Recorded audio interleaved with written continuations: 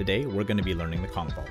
In 1 minute, you should have the tools to start practicing, no matter what your skill or fitness level. The first step is the scoot. It's nice and easy. Just place your hands on the ground and scoot your feet to your hands. Step 2 is the bunny hop.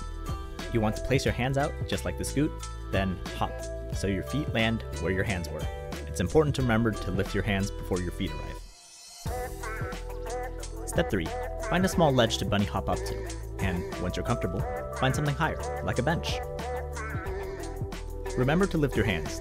Don't swing your legs through your arms. Step 4 is the table tap. Here, you want to Kong up to the table, tap it with your feet, then step off. As you get better, try to reach for the far end of the table, and tap it with only one foot. Remember to take your time and train safe. If you want more tips, come join us at the Parkour Teahouse Discord and keep an eye out for more videos.